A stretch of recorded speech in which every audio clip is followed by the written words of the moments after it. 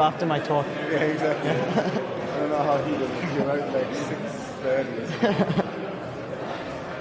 But I don't know. I couldn't do it because I would be like so dead. Yeah. I actually can't sleep. Yeah. I was the same yesterday. I got back to my hotel at 3 and I just slept. Yeah. Hey.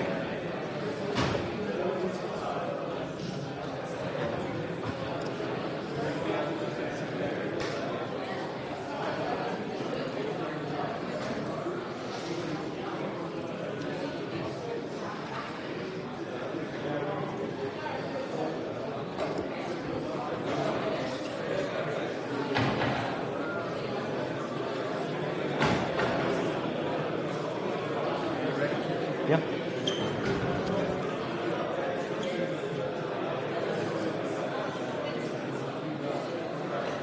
Okay, everyone. I'd like to introduce Josh. Josh holds a PhD in quantum information from the University of Western Australia and is now working for the quantum full-stack startup Xanadu in Toronto, where he's part of the quantum machine learning software team. And quantum open source project that he's actively working on includes Strawberry Fields and PennyLane. And today he's going to talk about quantum machine learning with PennyLane. So please welcome Josh.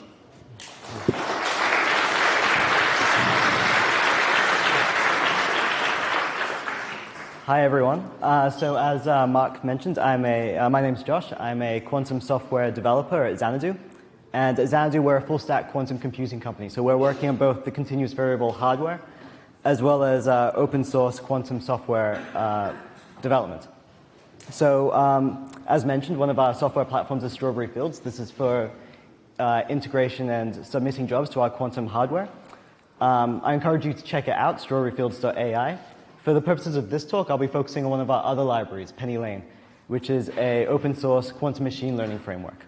So for this talk, I gave this a similar talk last year, introducing PennyLane. This year, I'll be going back a bit, discussing where the ideas for PennyLane came from, and also moving forward a year, so discussing what's changed in PennyLane over the last year since I last talked at FOSDEM.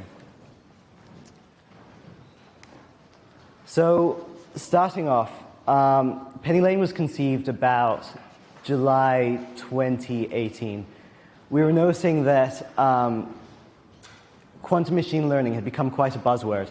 The number of papers in quantum machine learning in the archive had started to increase significantly. And as we were in this noisy era of quantum computation, where we have these small-scale devices, people were wondering what could we do to combine machine learning with quantum computing, and what could we get out of it? So we sat down and we asked ourselves, why was deep learning so successful over the last decade or so? And it basically came down to 3 main points. Hardware advancements, so we'd seen GPUs have become immensely important in machine learning. The ability to scale up these thousands of small computations that people have been using in graphics for decades for machine learning caused a seismic shift in what we could do. And this is in addition to tensor processing units. So TPUs as well have sort of revolutionized what we can do in machine learning. In addition, the abundance of workhorse algorithms, so things like backpropagation, gradient descent, we were able to suddenly train massive neural networks using exact differentiation techniques that were much more stable than what we were doing previously. And finally, and this is probably a really large one, is specialized user-friendly software.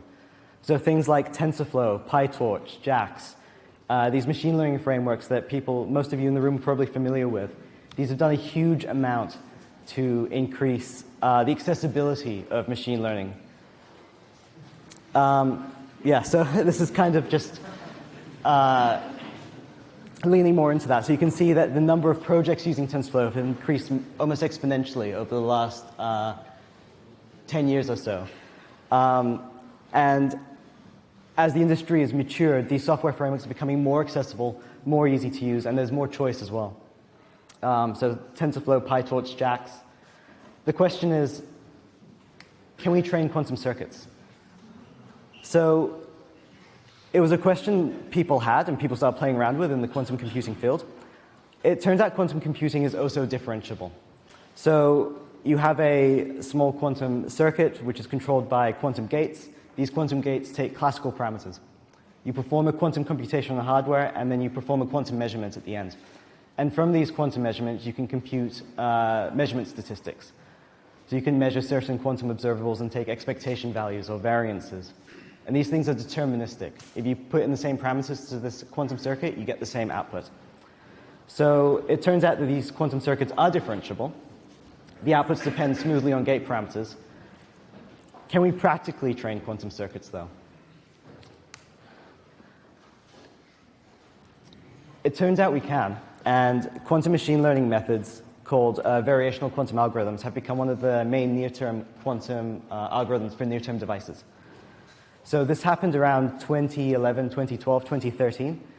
Ideas started forming in the quantum community, things like the variational quantum eigensolver, which was a really neat idea at the time, saying that these variational quantum devices, they give us access to this enormous state space that we can't normally access with classical techniques.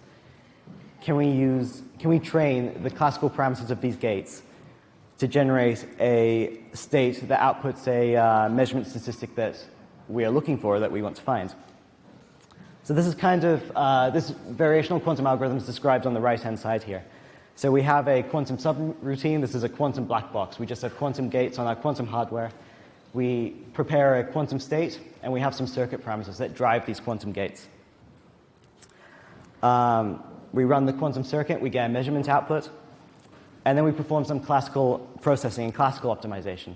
So we use techniques such as optimization and gradient-free optimization to update these parameters via some classical optimization loop. So this was first, these two algorithms mentioned up here, VQE and QAOA, these were sort of the first two major variational quantum algorithms, but since then, the field's really grown. And there have been natural extensions to other circuits and tasks that we've seen from standard machine learning. So things like quantum classifiers. Can we distinguish different quantum states by using this sort of variational quantum algorithm? Nowadays, there are many, many proposals just because of how well this scales to noisy devices. We don't have fault tolerance yet in quantum computing, but these algorithms seem to work so far very, very well on the noisy devices that we have. So what we want to do is we want to be able to train variational quantum algorithms, but we want to do them using some of the workhorse algorithms that have been developed over the last 10, 20, 30 years in machine learning. So one technique we have of doing this is called the parameter shift method. So initially, we were using gradient-free methods to train quantum circuits. This shifted a bit, and we started using something called the parameter shift method. So this is an analytic method of computing gradients coming out of quantum devices. So the main insight here is we're able to use the same quantum hardware to evaluate its own gradients. And this is a significant insight, because if we weren't able to do this, we'd have to classically simulate the circuit to get the gradient, and that's intractable. As the size of the quantum devices we have increases, you'd no longer be able to classically compute the gradient to perform this classical optimization loop. So you're constrained to gradient-free optimization techniques. So this is just a very short diagram that sort of demonstrates this parameter shift method. So on the left, we have our variational quantum circuit. It's an arbitrary circuit. We have a couple of gates running on the quantum device, and we have our input gate parameters and our output measurement statistics. All the parameter shift rule says is that if we take the exact same quantum circuit that we want to train, we shift the parameters forward by some value s, backward by some value s, and take the difference, the quantum device will actually output the gradient of the quantum expectation value at that parameter value. And the crucial thing here is that this shift is macroscopic. So it's not finite differences. We're not doing numerical differentiation. We're doing analytic differentiation. And we're able to get the output of the gradient with noisy devices, even when outside of regimes where we might be drowned by noise. So the quantum variational algorithms we've had so far have been quite simple in scope. They've been mostly maybe one or a couple of quantum devices, and we're getting the output of that quantum device, and we've got that classical optimization loop directly training this quantum circuit. So back in July 2018 or so, we were thinking, what if we want to do more than that? What if we want to do something like this? So we have an arbitrary computational graph. on this diagram here, the green boxes, the green nodes, those are quantum circuits. The yellow nodes are just arbitrary classical processing. And we want it to be as arbitrary as we want. Why can't we construct something like this? Say we have a machine learning model involving lots of classical layers. We want to replace a couple of them with quantum layers. We want to do something like that in open source quantum software, and we want to see what happens. So that's kind of where we were. We knew what we wanted to do. We wanted an open source framework that could interface with the accessible machine learning frameworks such as PyTorch, TensorFlow, JAX. We wanted it to drive real quantum hardware devices using these techniques for analytic gradient computation on real devices. And we wanted it to be accessible, intuitive, and allow you to perform arbitrary computations, mixing classical and quantum however you want. So we knew what we wanted to do. We weren't really sure what it should look like. So for this presentation, I actually scrolled up quite high into the deep, dark depths of my Slack history to see what we were discussing when it came to the UI of PennyLane. So I've got a couple of the messages here before I actually show you what the UI looks like. This is the very first one. The code should look as much like NumPy as possible. This was a very popular statement in our Slack channel when we were discussing the architecture of PennyLane. So there was lots of agreement there. We kind of got a bit distracted, though, and we started looking at context managers. We were like, maybe we want to train things using context managers in Python. We spent, I'm a bit surprised looking at our Slack history, but we spent about 2 to 3 days trying to make this work before realizing it's an absolutely atrocious idea. People don't want to train things using context managers. But hey, a quantum node is kind of like a function. You have input classical parameters. You have output classical data that's come from taking measurement statistics of your quantum device. You want to define it once, and then you want to evaluate it multiple times to be able to train it.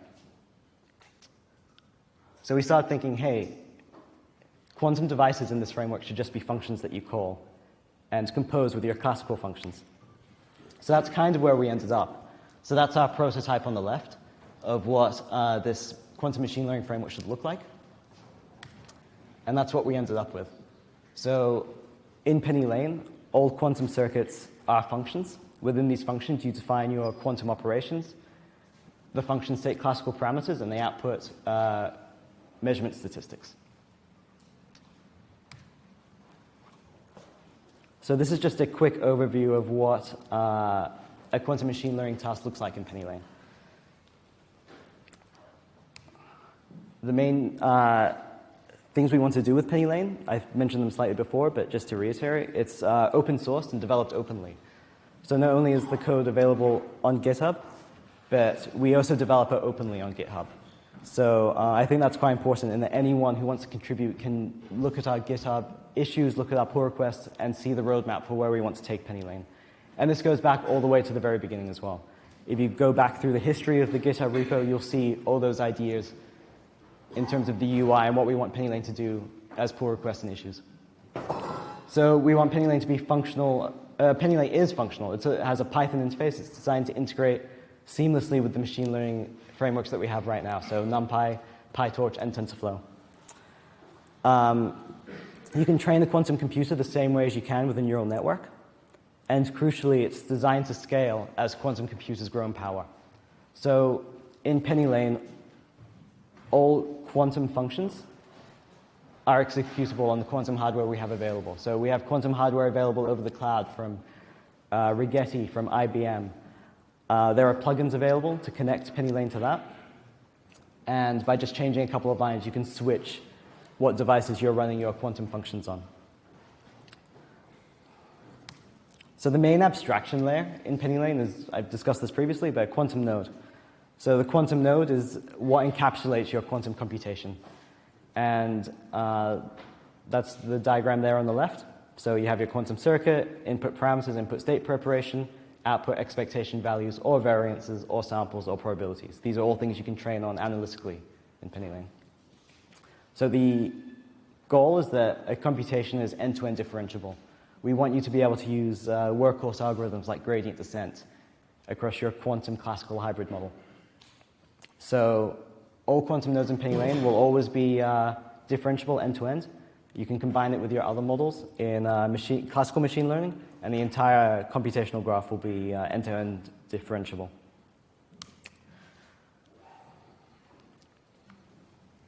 So how do we do this? So with PennyLane, we support three main interfaces. We support NumPy, PyTorch, and TensorFlow. And the way this works is we accept the tensor objects from these three frameworks. So NumPy, if you're using Autograd and ArrayBox, the other two, a torch tensor or a TensorFlow tensor. When it comes time to evaluate the quantum portion of your computation, what we do is we just unwrap and extract the numerical value. We evaluate it. We use our formulas and internal architecture to evaluate the gradient, convert it back to a tensor object, and as well pass on the gradient information to the machine learning framework. So this is how we're able to make the entire thing end-to-end differentiable, even though we're using a mixture of quantum and classical hardware. So you can almost think of the quantum hardware as accelerators in a sense, similar to GPUs and TPUs.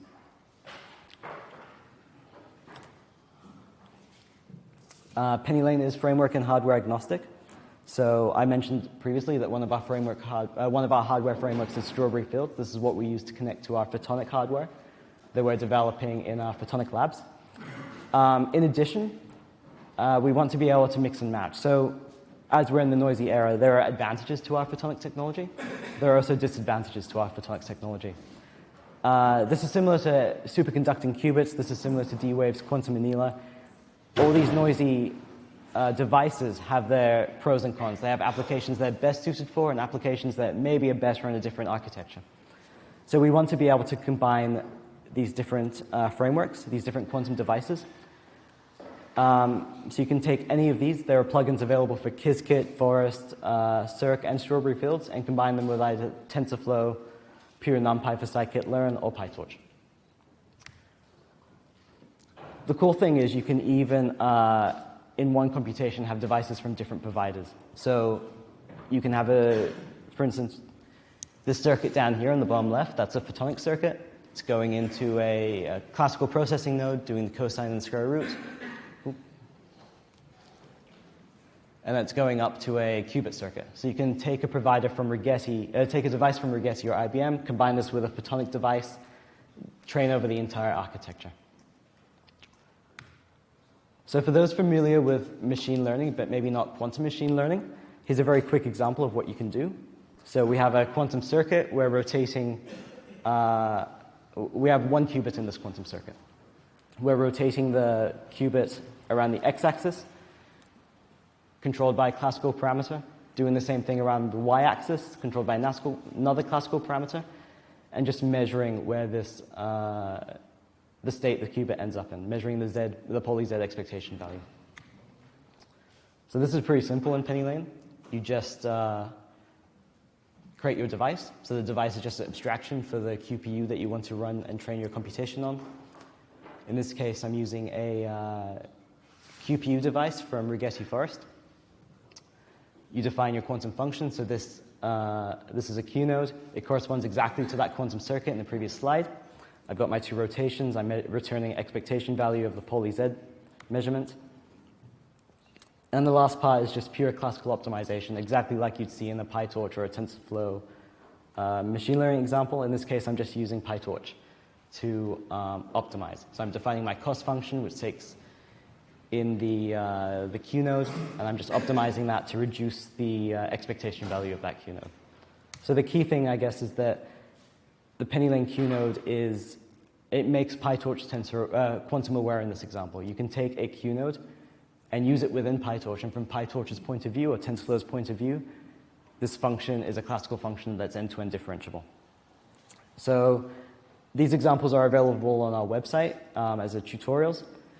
Just on the right-hand side is an animation of this short script actually running on a QPU. So we're training the qubit to enter the state that's defined by the cross on the block sphere, and you can see the qubit being trained and approaching the required state.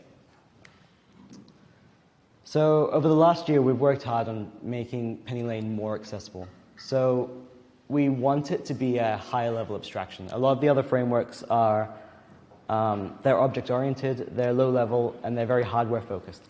So you can access things that may be specific to a particular hardware, and things that we want to do sometimes. So sometimes we need to think about the underlying hardware that we're running our quantum programming on. At other times, we don't. We want to think in a higher level abstraction. We want to maybe do something assuming that the hardware will do the best it can based on the underlying framework. So that's kind of where we're positioning PennyLane. It's sort of the NumPy interface wrapping LAPACK underneath. So a couple of things we've added to the library over the last year to make it more accessible to provide an easier way of constructing your quantum machine learning models. Built-in library of circuit ansatz from the QML literature. So it's kind of an unanswered question about what quantum circuits ansatz are easiest to train and best for particular machine learning models and quantum algorithms. Papers are continuously coming out with new ansatz that provide benefits for different use cases. So these are easily accessible in PennyLane. We have a qml.templates library, and you can just include these in your quantum node. We heard feedback from a lot of users that said that they had code already using Qiskit or already using PyCore that they wanted to interface with their machine learning models, but they didn't want to have to rewriting it using PennyLane's interface. So we added the ability to import from these quantum libraries. So you can import your code from Qiskit, from QASM, from PyQuil, from Quill. It runs the same circuit, it gets converted into a QNode, and it just becomes end-to-end differentiable. So you can take your existing code and then interface it with PyTorch or TensorFlow straight away. So it automatically adds analytic differentiation to existing PyQuil and Qiskit frameworks. Cool thing is you can take these programs loaded from Rigetti Forest, convert it into a QNode, and then deploy it on other quantum hardware if you'd like. We're also working on adding optimization that's maybe better suited for a quantum landscape. So things like the quantum natural gradient. So taking into account what the cost landscape of your variational circuit looks like in order to ensure better convergence. So this is internal research that we've been working on at Xanadu. This is just an outline of what this algorithm looks like. It's a kind of a quantum equivalent to the natural gradient, if you've heard of that, which takes into account classical Euclidean space when you're doing gradient descent. Quantum natural gradient takes into account the quantum geometry when doing gradient descent, and in general can lead to much better convergence with variational algorithms. So this is just a plot comparing for a couple of circuits, gradient descent in blue versus atom in green, and then quantum natural gradient descent in red and black for different approximations.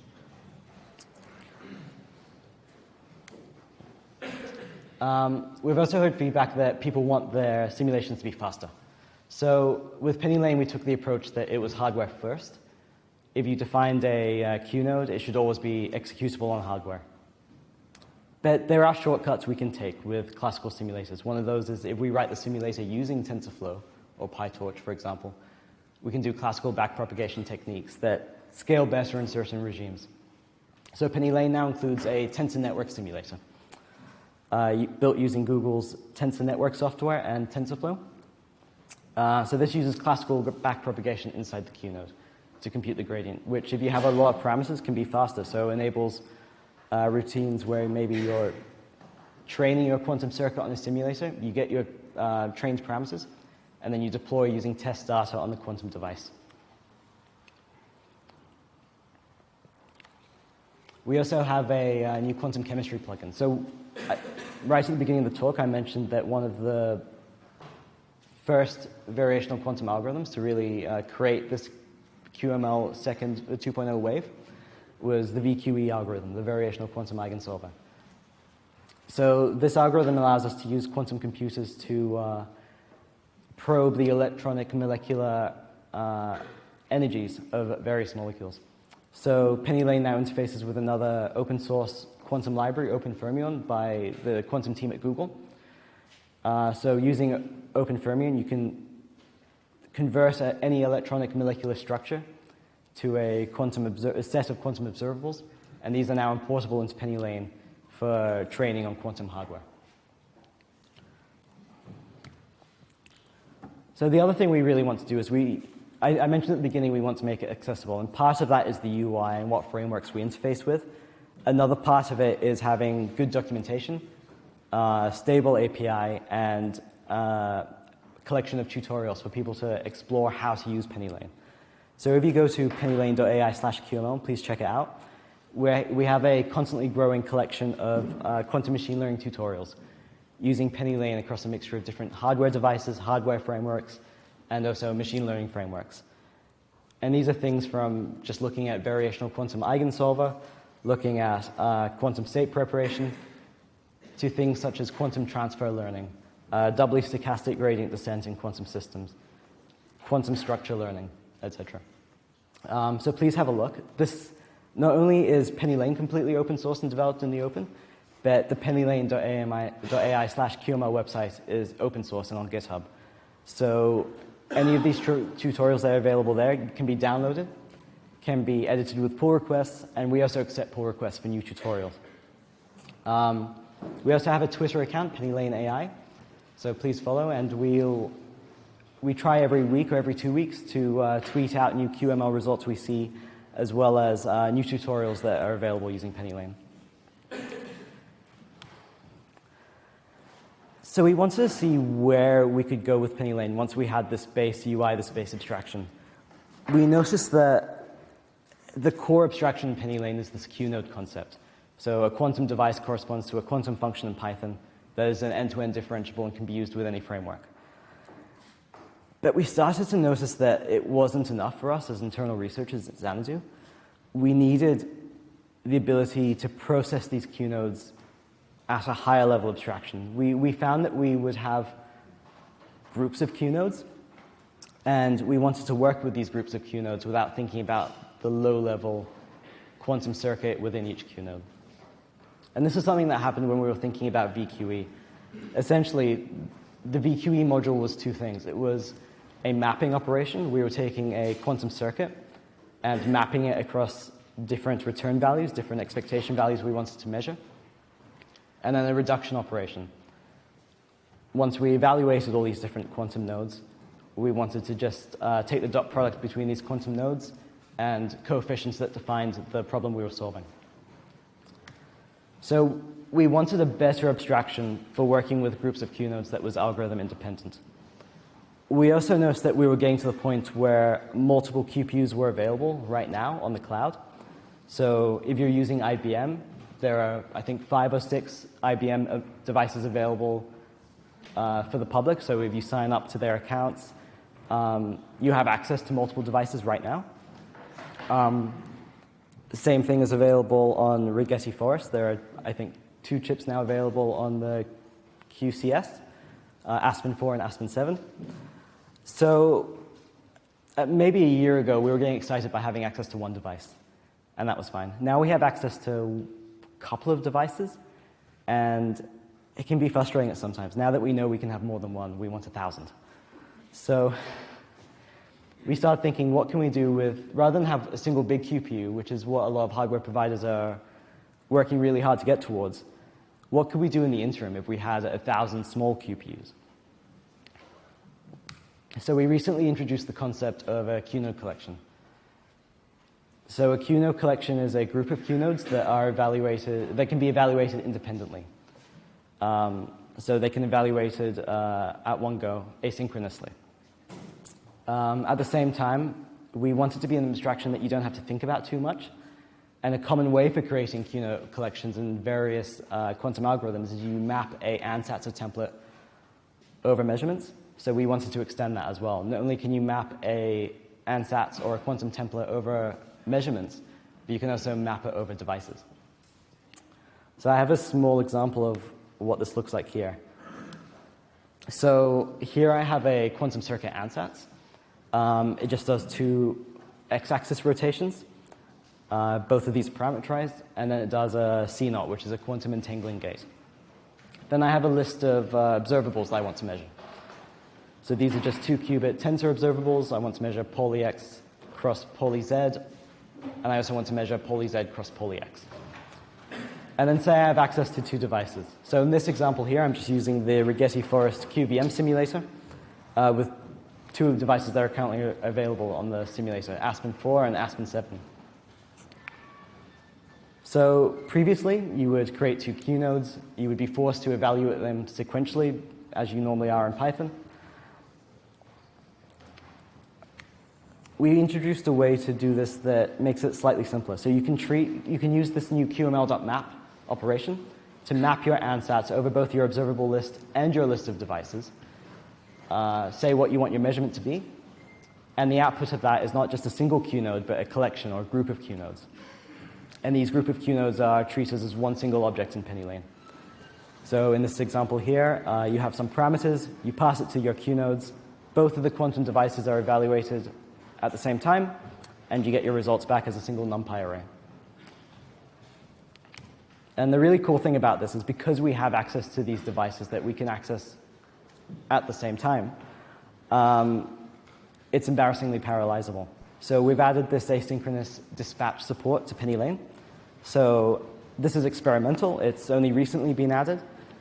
But if you call your Q nodes normally, in this case, it takes about 5 seconds. If I pass the parallel equals true argument, PennyLane's dispatching both of these quantum circuits to be evaluated at the same time. You get your results back in almost half the time. So we added this ability to create Q node collections, but we also want them to be easy to use. So we introduced some high-level high-level processing functions that allow you to compose your Q node collections with other classical processing functions from your machine learning libraries. So things like qml.sum, qml.dot, qml.apply.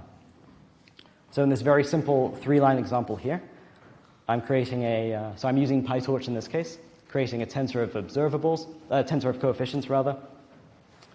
And then you can see in the second line, I've got my Q nodes, and I'm just composing it with a whole bunch of different classical processing functions to manipulate the output of these Q nodes. And with the ability to manipulate Q node collections in this way, we've gone from something that might take 10 or 15 lines in Python to something that only becomes a single one-liner in Python. So in this particular case, I'm applying the torch sign function to my Q nodes, and I'm performing the dot product between the sign of those Q nodes and the coefficients I just defined. All this happens lazily in PennyLane, so the quantum evaluation only ever happens when you actually evaluate your Q node collection, your cost function. So the third line here, when I'm calling my new cost function with the parameters, that's when the dispatching happens, and PennyLane starts dispatching the quantum computations to the external quantum devices and performs the classical processing. So I hope this talk has kind of given you guys an idea of our vision for quantum machine learning at Xanadu. We want quantum machine learning to be intuitive, accessible, be easily explored, and we want anyone to have the ability to run quantum machine learning algorithms, whether it's on simulators or actually on hardware that's available in the cloud. We want quantum machine learning models to be widely shared and re-implemented by others. So that's sort of the impetus behind the PennyLane.ai/QML collection. Circuits should be reusable, embeddings, pre- and post-processing should be easy. We want that to be something that you don't have to think about. We want the documentation to be able to be designed so that you can find these things easily, and that maybe you don't even have to look at the documentation. Rather than searching throughout what methods are available, you just find a function in PennyLane that applies that thing for you, and you can do function compositioning on your quantum devices. PennyLane is open source, development is open source, and I think as Thomas mentioned in his first talk, a lot of the physicists working on quantum open software at the moment, a lot of the developers are physicists. I'm a physicist, a lot of my team are physicists, and sometimes it helps to get feedback and contributions from people outside of physics. So something we'd love is for people in this room to have a look at our open source code, have a look at the issues that are opened, and see if there's anything they feel they can contribute. Because maybe from someone outside of physics, you guys can add features or implement things in a way that we would never have thought of doing ourselves. So thank you. Got some links at the top. So this is our Twitter link and our QML tutorials page.